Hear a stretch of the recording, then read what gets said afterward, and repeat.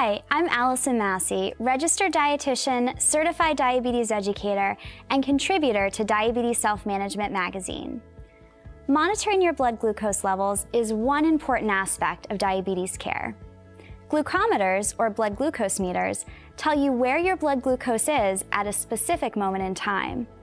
Monitoring provides you with a sense of whether or not your blood glucose levels are in a healthy range or a not so healthy range. So what are healthy ranges for blood glucose? The American Diabetes Association recommends that fasting blood glucose levels, or blood glucose before meals, be between 80 and 130 milligrams per deciliter. If you monitor after meals, you should check 2 hours after the start of your meal.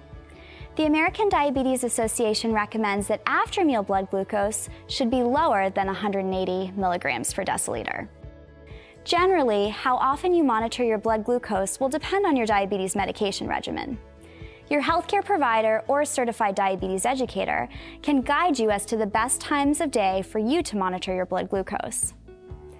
The times of day that people typically monitor their blood glucose include first thing in the morning, also known as fasting level, before meals and/or 2 hours after meals, before bedtime, and before or after exercising. You can use the data about your levels to find patterns or trends in how your blood glucose varies during certain times of the day, and to determine what food or lifestyle factors may be contributing to fluctuations in your blood glucose. You can share and discuss this information with your healthcare provider at your next clinic visit. So how do you monitor your blood glucose levels exactly? Your glucometer kit will come with 3 different parts: the meter, the lancet, and the test strips.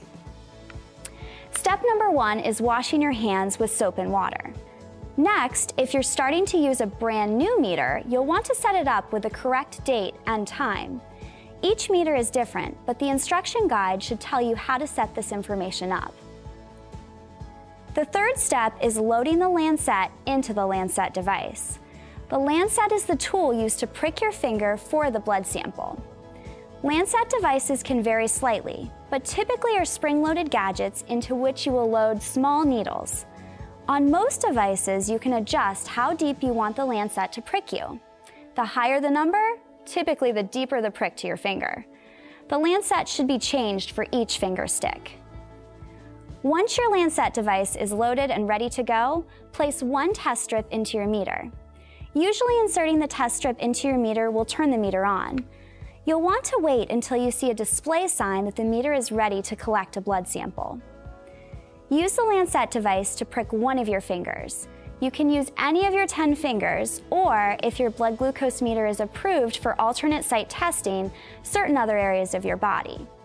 If you are monitoring frequently, you'll likely want to rotate the sites where you are pricking your fingers. Place the drop of blood on the test strip. Often you just need a small sample of blood.